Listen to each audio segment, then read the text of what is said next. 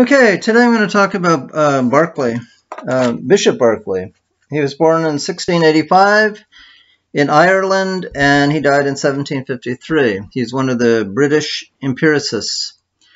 The British empiricists were Locke, John Locke, whom we've already talked about a little, Berkeley, and then Hume.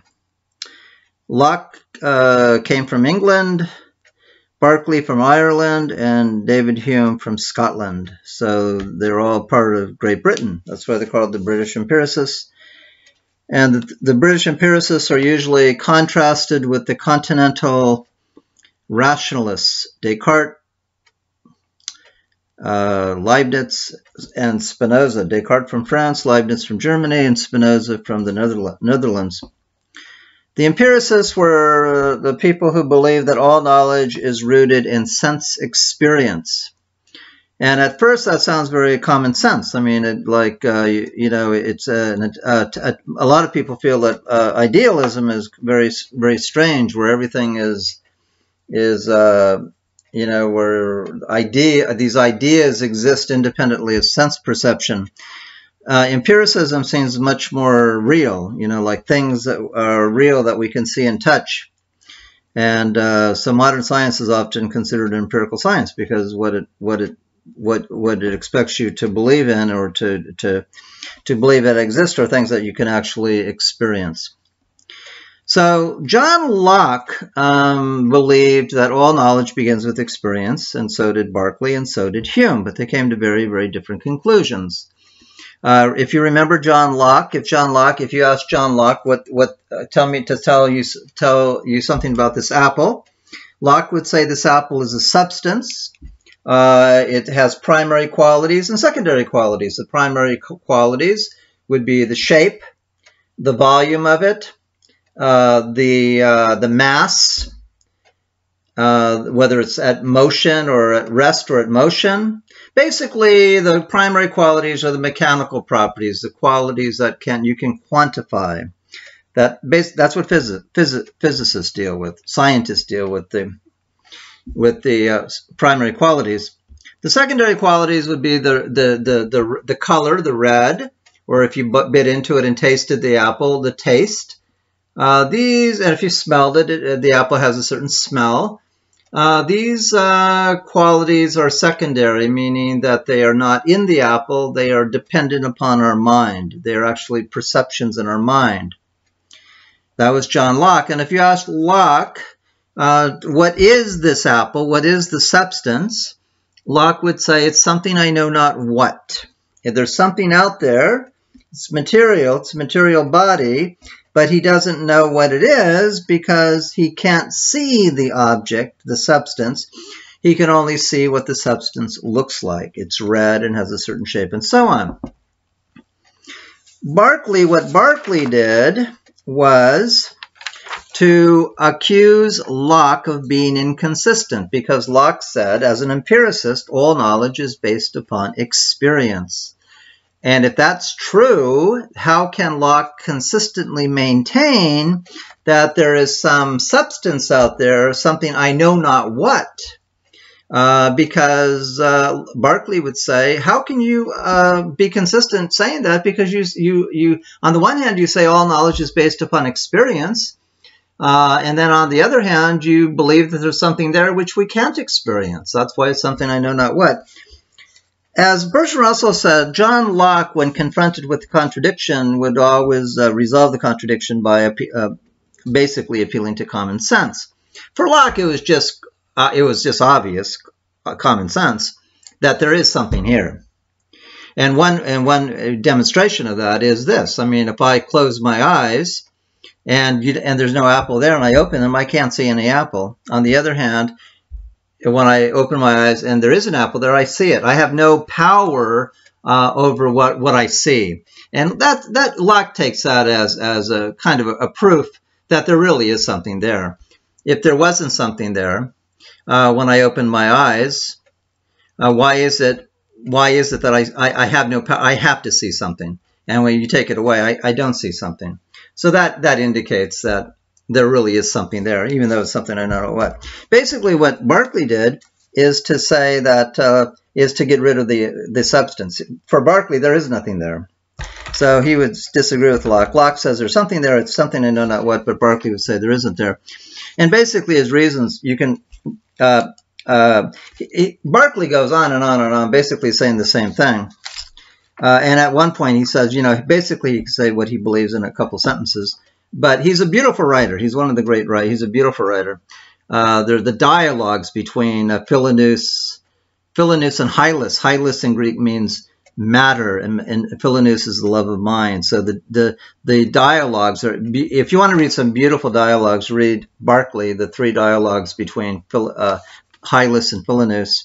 It's all about his view of the reality.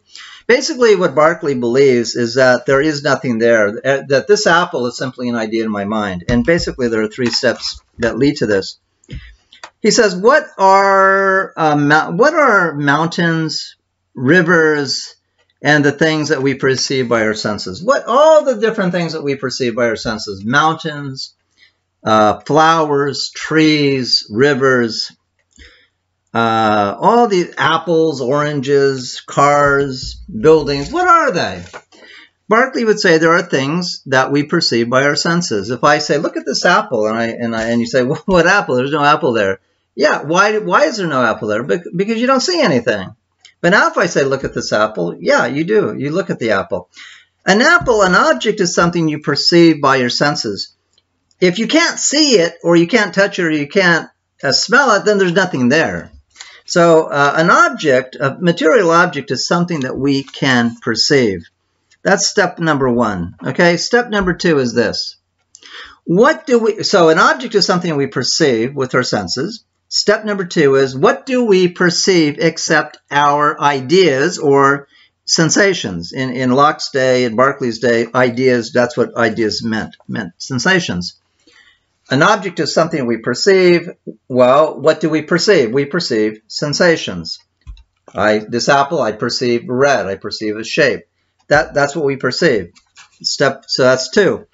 Objects are things we perceive. We perceive sensations or ideas. And the third step is sensations and ideas can only exist in a mind perceiving them. You can't have a sensation without somebody experiencing it, right? Sensations depend upon a mind experiencing something. You can't have a perception of red unless there's a mind that has that perception. And so that's, and therefore, since ideas and sensations cannot exist without being experienced, they cannot exist without a mind perceiving them. And then he sums it up by saying, Esse, to be, is Percipi. Esse, it's often, sometimes it's est. Esse est Percipi in Latin, but he puts it Esse is Percipi. To be is to be perceived. This is one of the, next to Descartes' cogito ergo sum, this is one of the most famous expressions in philosophy. And Descartes' thesis, Esse is Percipi, is one of the most interesting philosophical theses ever propounded.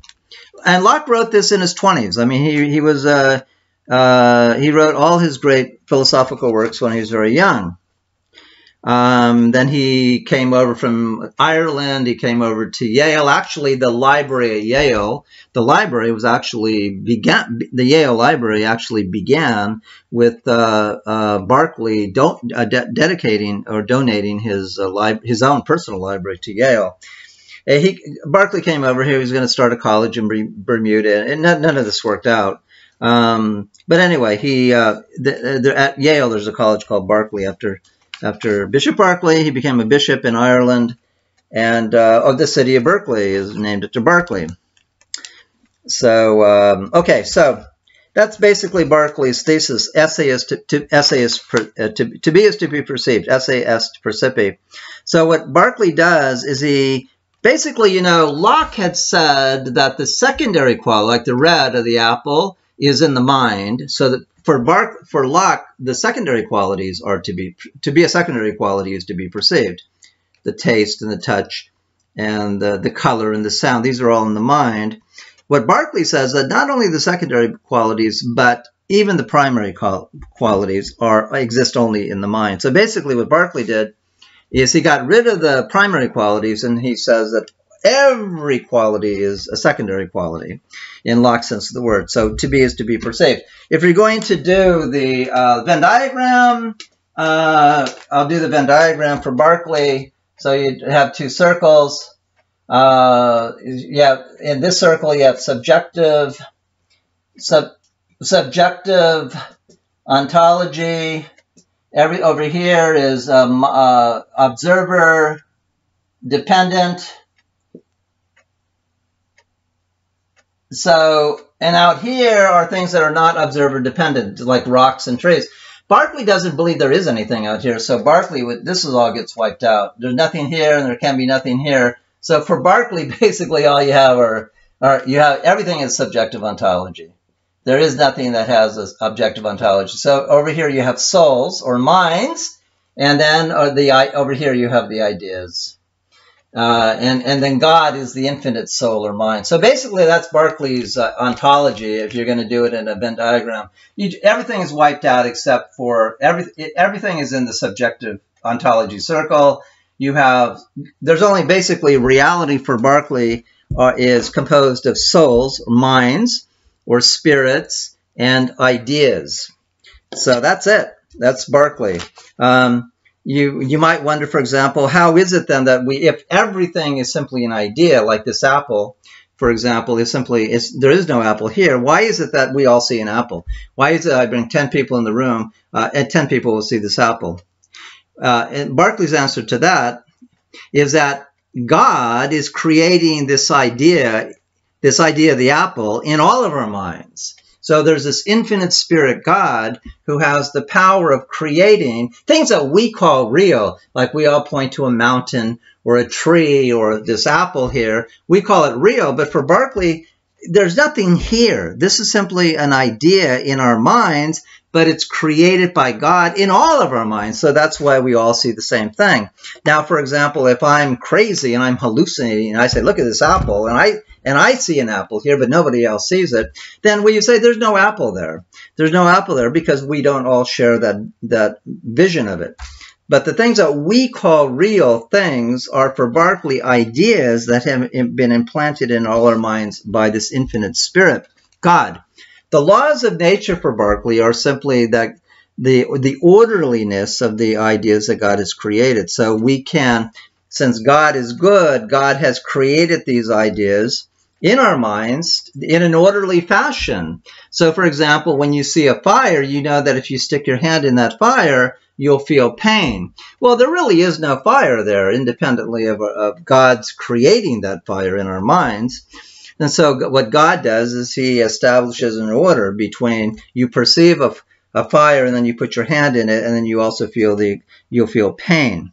All of these, so that would be the laws of nature. God has created these ideas in an orderly fashion.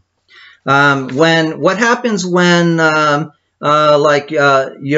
in a classroom and you see the desks, the tables, everybody sees it. What happens at 3 o'clock in the morning when no one is there? Is there a table there? Well, how can there be if nobody's perceiving it? Berkeley would say there is a table there because God is perceiving it.